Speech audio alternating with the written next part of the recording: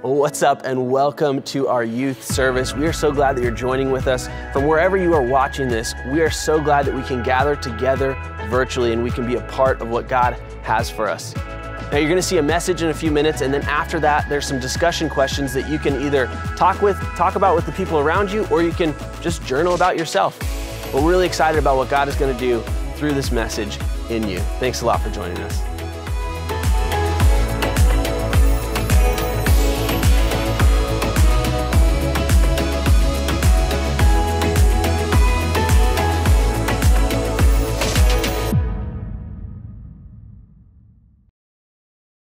Hey, what's going on, guys? My name is Griffin. If you do not know, I am our Walnut Creek youth pastor. We are continuing in a series here called The Masks We Wear. For some reason, I feel the need to add like 4 different S's on the end of that word, mask, but we're just gonna keep rolling with it because it feels right. But we're talking about the mask that we wear in our daily lives, and that can be from social media to numerous other areas of our lives. And sometimes we try to hide the parts of ourselves that we're afraid to show to other people or to show to God. And what God wants to help you do is He wants you to live a true, authentic life. And I want to talk to you today about what it looks like to do that through the lens, through the world of social media. How to remove the mask of social media and live in reality. And I think the danger of social media is pretty obvious, right? The danger is this: we can fall into the trap of painting a picture of a life that we're living that is not close to reality. That we could post a picture, post a video, and do whatever it is, TikTok, Snapchat, Instagram, YouTube, Facebook, if you're even using Facebook. But we could present ourselves in a certain light so that other people could see us and go, wow, they're amazing, look at them. But really, inwardly, be struggling, inwardly being insecure. And we battle and wrestle between our projected self and our actual self, our real self. And God wants you to encounter your real self, because you cannot encounter God without seeing yourself for who you really are. Because when you're close to God, He exposes you, He loves you, He shows you every single part of who you are. And so I want to help you today kind of see the dangers of wearing this mask of social media. And it's such an easy trap to fall into, because the ecosystem itself of just social networking and relating to one another on social media is so just easy to be like, okay, I'm spending 10 minutes on Instagram, and next thing you know, it's an hour or 2 hours later, and you get caught up in this cycle of watching other people's lives go by and comparing their life to yours. And you just end up feeling miserable. And I want to help you today navigate through a world that is so centered on social media. So let's pray together really quickly and just ask God to speak in this message. Jesus, so just pray that wherever we're at, God, whether we feel like we're not good enough because we compare our lives to other people, or we try to post to prove something to others, God, that you love us, you care about what we're doing and who we are. And I just pray for anyone that's listening, wherever they're at, God, that you would meet them in their place. We love you so much, Jesus. We pray all these things in your name. Amen. And so we see this new commodity with social media. And the new commodity is different than the old one. The old commodity used to be not just material things, but money. In fact, they actually had done a survey where they asked several people, would you rather have 1 million followers or $1 million? And the majority of people, get this, the majority of people said, I would rather have 1 million followers than $1 million. And so what do we see? We see our value of the things that we care about and the things we desire change.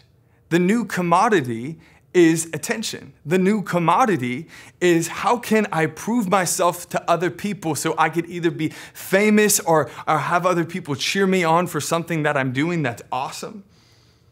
And it has a couple traps, this commodity, this mask that we wear in the world of social media. And the first one is this.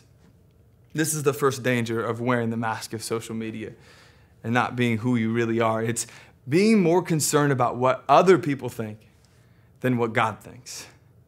Galatians 1 verse 10 says this. I love this.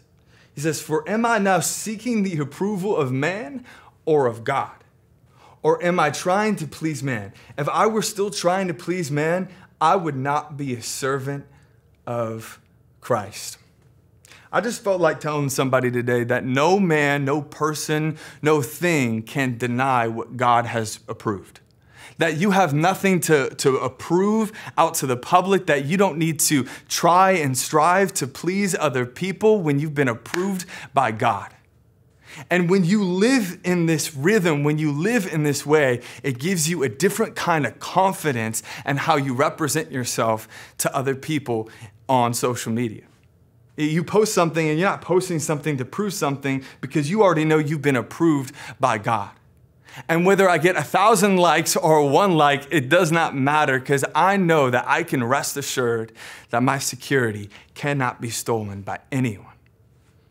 And so if you believe that and you're a follower of Jesus, you can take a deep breath. You don't have to worry as much as you have. You don't have to wonder whether or not people are going to like what you post. You don't have to wonder if that selfie that you posted is going to get a lot of likes or if people are going to slide up in your DMs or whatever. You don't have to worry. The weight is off your shoulders. And your value and your worth is not connected to the responses that you get on social media. Your value is stored, secured as a child of God in the family of God. No one can steal that from you. And so what do? We shift from being less concerned about what other people think and more concerned about what God thinks. When I'm more concerned about pleasing God, when I'm more concerned about what does God think about what I'm posting, or what does God think about what I'm doing, the decisions that I'm making, or the things that I'm thinking, it changes my approach. And so I would just ask you to maybe even just reconsider today, whether you're scrolling on social media or whatever it is, engaging with other people online, that you would reconsider, am I doing this to please others or am I doing this to please God? Because I have nothing to prove. So the first danger is getting caught up and being more concerned about what other people think than what God thinks of you. And the second danger is this, and this is so important. I want you to hear me on this. Hiding and covering yourself up with a mask, it's going to hurt you in the long run. I think it's so easy to get prone to this life of watching other people live their best life online, right? I mean, people are just drinking Fiji water. They're up in Fiji, jumping into water, and it's a cinematic video, and there's like majestic sounds, and it's like, is this a movie? Is this like a short film as I'm scrolling on Instagram? And suddenly you feel so small because they're living what seems to be a big life, but what you don't know is what's happening behind the screen. What you don't know is the fears that they have, the personal struggles that they have, that the picture that they're presenting out to you is actually not a reflection of their reality. Maybe this is just a reminder for you, but Instagram, TikTok, YouTube, it's not real.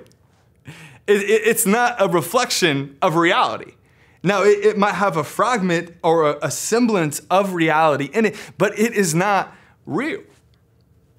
And so we hide who we really are because we're afraid that if we were to be seen, then we would be exposed. And so it's just better to hide and try to blend in and try to live somebody else's life, because if I showed my life for what it really was, I would feel so small. I want to share with you a passage in Genesis 3. And this is a beautiful representation of the human condition.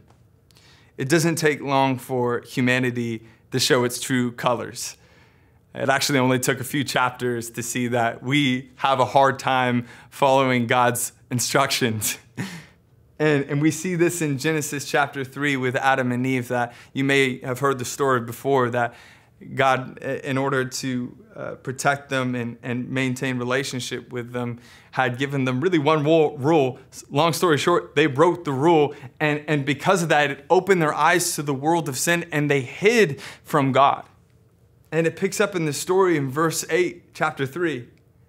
Then the eyes of both of them were opened, and they realized they were naked. So they sewed fig leaves together and made coverings for themselves.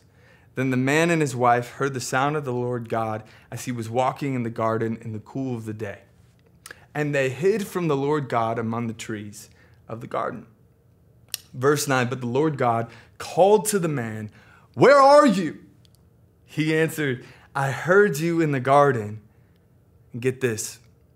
He said, "I was afraid because I was naked, so I hid." And he said, Who told you you were naked? Have you eaten from the tree that I commanded you not to eat from? And the man said, "The woman you put here with me, she gave me some fruit from the tree and I ate it." I love how even from the beginning of the time, we've been placing the blame on other people for our own problems. But we see in this story what shamed us to humans. We see what confronting our fears or confronting our guilt or shame or sin does. And the knee-jerk reaction is this: I need to cover this up and I need to hide. I need to run away and hopefully no one sees. Hopefully I can make this look good enough, because if someone saw this, this would not be good for me. We see this so clearly. As soon as Adam and Eve, their eyes were opened to their vulnerability and their shame, they tried to cover themselves on their own, and they tried to hide from God. You can't hide from God. It's like a little kid hiding under their bed from their parent, and they're like, "Hey, where are you? Where are you?" And they know exactly where you're at. God sees you and you're hiding. God sees you in the show that you're trying to create for other people so that they could be proud of you, or so that they could see a certain projected version of yourself. God sees you for who you really are. But what's different than God's view and other people's view is that when God sees you, he accepts you. When God sees you, he takes you in. The Bible says that God demonstrates his own love for us in this, Romans 5:8, that while we were still sinners, Christ died for us. So in the midst of your shame, in the midst of your misery, your fear, your guilt, God meets you in that moment. He says, you don't need to cover yourself up. I got you covered. You don't need to run away. I'm pursuing you. You don't need to hide. I'm going to take your hand and I'll walk with you. You have nothing to prove. I have already approved you. No one can take that from you. And God meets you in your worst moment. God meets you in the places that you're ashamed to show other people. It's time to remove the mask of not just social media, but the projection that you've put for other people to see, so that they could somehow see value in you. Your value is secure. I love this later on. I want to end with this thought. Several verses down later, it says this: the Lord God made garments of skin for Adam and his wife and clothed them. Such a beautiful picture of the love of God. That even from the beginning of the story, God had a plan to cover humanity in their worst moment. It said that the Lord God made garments of skin for Adam and his wife and clothed them. How could he make a garment? How could he make a garment of skin? There had to be a sacrifice. And what many don't know is that this was the first sacrifice indicated to us in Scripture. The first sacrifice that would point to a greater sacrifice, that Jesus would come and that he would come and cover humanity, that he would actually wrap. He's saying, what you've tried to cover yourself with, what you've tried to hide and make better by your own efforts, it's not enough. That I can come in and cover you. I love this about God, that from the very beginning of our shortcoming, he had a plan, he had a solution. And the pointing and the plan was always relationship with Jesus. I remember, and I just would conclude with this story. I remember growing up, I My mom would oftentimes tell me to clean my room, and I would do the opposite. I would stuff all the clothes in the closet. And she would come in later on that day, and I'd be like, yeah, room's clean. We cool, Mom? And she always knew. She'd come in, and she's like, wow, this looks great. And she'd open the closet, and just piles of clothes would avalanche on top of her. And it just would be this moment of realization that I never really cleaned what was there. I was just covering it up. And what happens when we live with our mask is that we're trying to cover up what only God can clean. And I want you to know today that the worst part of who you are, God can redeem. The part of who you are that you're most ashamed to show, God can redeem. He could not just bring it to the light, but he can cover it and bring the best out of you. He loves you so much. Would you just bow your head with me and pray? God, I just pray for anyone right now who feels ashamed of who they are, that they feel like they have to keep up with a projected version of themselves. I pray, Jesus, that you would give them the courage that they need to step into an authentic, real faith. That they can actually remove their mask and step into the light. We love you so much, God. We thank you that you meet us in our worst moments. We praise you for who you are. In your name, amen.